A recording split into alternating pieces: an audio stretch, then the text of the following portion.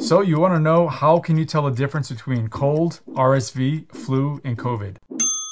So respiratory syncytial virus, which is RSV, flu, and COVID are sending people to hospital emergency rooms this winter, and this includes children. Influenza and RSV are spreading earlier than usual and at record rates. Most people were able to avoid the flu and RSV for the past few years because of the population as a whole was taking measures to slow the spread of COVID, which also slowed the spread of these other viruses. It's likely that our immunity to these viruses may have waned during that time, and many children born during the pandemic were never exposed to these viruses and thus never gained any immunity to them. So now we're seeing an explosion of all these respiratory viruses this winter. It's also possible that you could get sicker as a result of the immune system not really being challenged over the last few years. So the common cold, flu, RSV, COVID, they all have overlapping symptoms. Also, not all common colds are mild. The vast majority are mild, but some common cold viruses can be detrimental. For example, human metapneumovirus in COPD patients causes significant problems. Regardless, common cold viruses along with flu, RSV, and COVID can all cause symptoms of fatigue, cough, fever, sore throat, runny nose or stuffy nose, meaning congestion, headaches and muscle aches, nausea, vomiting and diarrhea, and even shortness of breath, and yes, loss of sense of taste or smell. But certain symptoms are definitely more common for each virus, so looking at the pattern of symptoms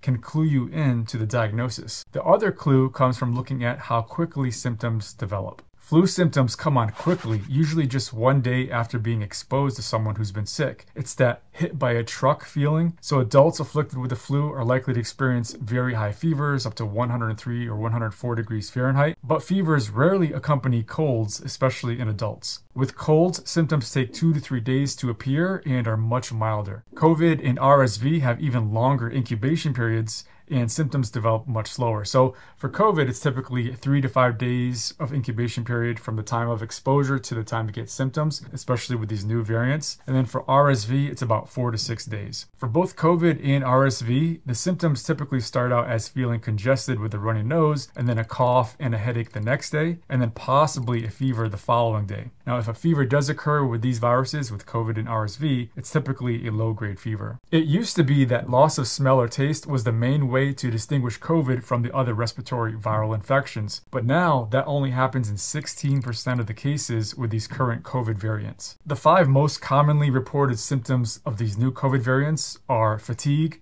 sore throat, runny nose, persistent cough, and headache. People with RSV infections are less likely to feel that full body fatigue and muscle aches that come along with flu and COVID. RSV usually has a very wet and forceful cough. It tends to cause more mucus.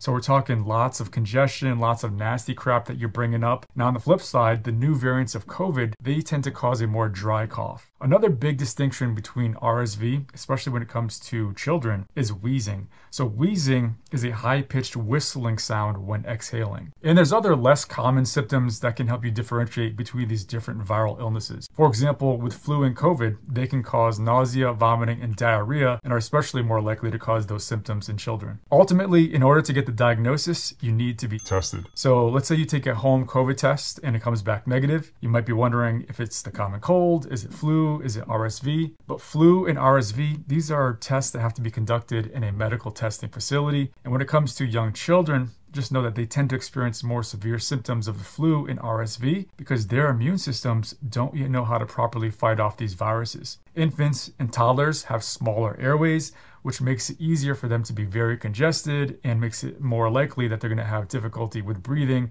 and their illness can very easily progress from mild to severe in a very short amount of time. So whenever there's trouble breathing, that's a red flag that you need to get that person, that infant, that toddler, whoever it is, to the ER. And if you have the flu and you want to know how you can recover faster, definitely check out this video right here.